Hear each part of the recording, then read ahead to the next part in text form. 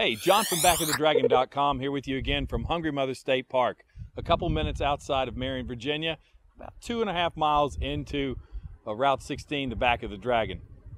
Today, something special from Kawasaki. Not what you may think for the Back of the Dragon. Something kind of in between. You're going to dig it. More in a second. And we're here with our good friend Darren Coe, General Manager from Swamp Fox Motorsports in Bluefield, Virginia. Darren, thanks so much for joining us again. Oh, thanks for having us. What a beautiful day to ride the Dragons. Unbelievable, isn't it? Absolutely unbelievable. Not a cloud in the sky today.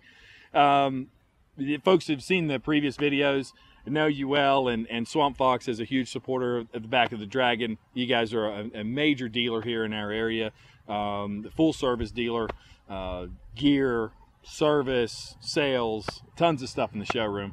Yeah, we try to pride ourselves on customer satisfaction, and it's one thing Kawasaki's big on. They want us to be the #1 dealer in, not necessarily dealer, but #1 brand in customer satisfaction, bar none. So. Right. Well, last time you came up, you bought something unique, maybe something, outside the norm from what you would think, and this time you've done it again. With this Vulcan 900. This may not be a traditional bike of what you think for something like the Back of the Dragon. It's 32 miles, aggressive road, scenic road. But it really is, right? I mean, this really is a bike that you can enjoy on this road. Oh, absolutely. The 900 Custom, it's a great all-around bike. I mean, it's maximum torque at around 3,500 RPMs, rubber-mounted engine, so there's no vibration. It just handles great. It's lightweight, around 611 pounds. And it's just a joy to ride these beautiful mountain roads on this motorcycle. Now, this falls within the custom sport bike category, but really on the sport side, right? It's definitely got the custom look, the skinny front tire, the mag wheel instead of the spokes, straight handlebars. It really seems to just attract the younger, kind of more aggressive kind of rider that maybe not want a sport bike that's not ready for a full dress cruiser either.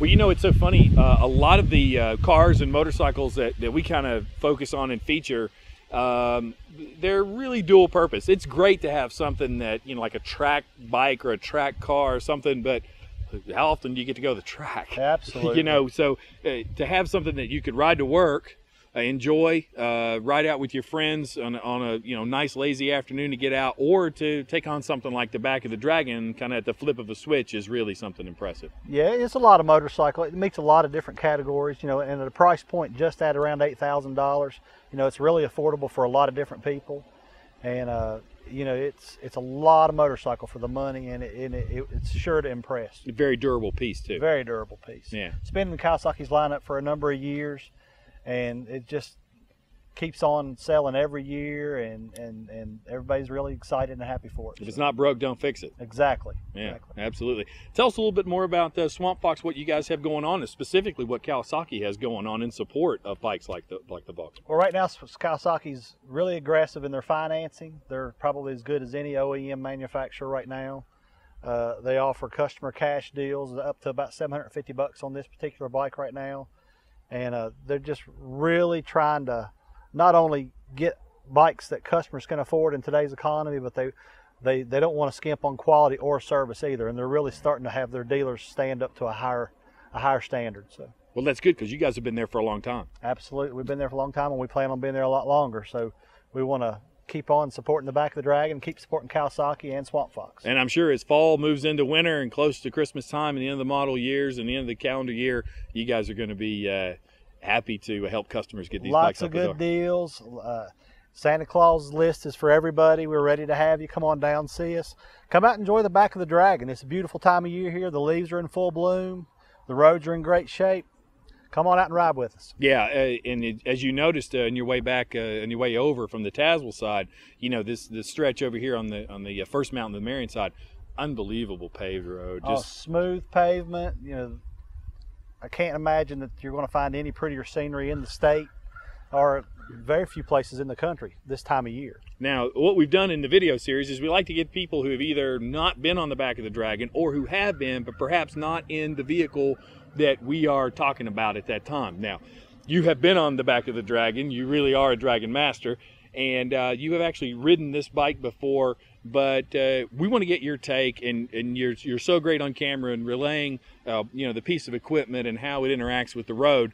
We definitely can't wait to get out there and get some shots of you in this beautiful red Vulcan 900. Oh, sounds good. Let's go ride. Let's do it. We'll get some safety gear on, and we'll hit the back of the Dragon. We'll see you in a minute.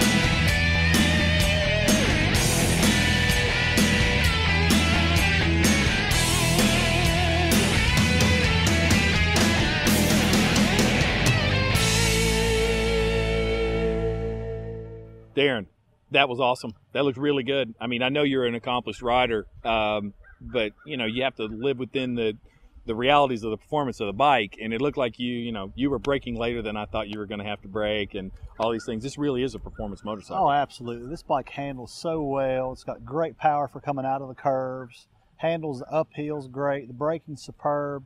What a joy to ride this bike on this road. Yeah, it's fantastic. And the red looked great on the road. Red's one of those colors.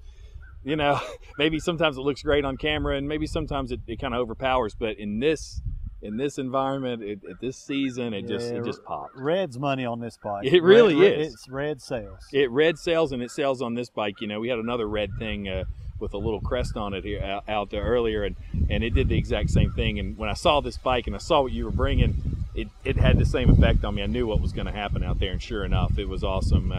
Obviously, as I said, you're a very accomplished rider, and you've ridden the back of the Dragon numerous times. So thank you so much for coming out. Thanks again for all the support from Swamp Fox. You guys have been a tremendous partner of ours, and we look forward to a long one. Thanks for having us. Oh, awesome. That's going to do it for this episode. Please make sure you go and log on and check out these awesome guys and their great products, Swamp Fox Motorsports. And check us out, backofthedragon.com. We'll have more reviews, cool upcoming event notices, and of course, obviously, the Back of the Dragon swag. We'll see you again soon. Until then, safe riding.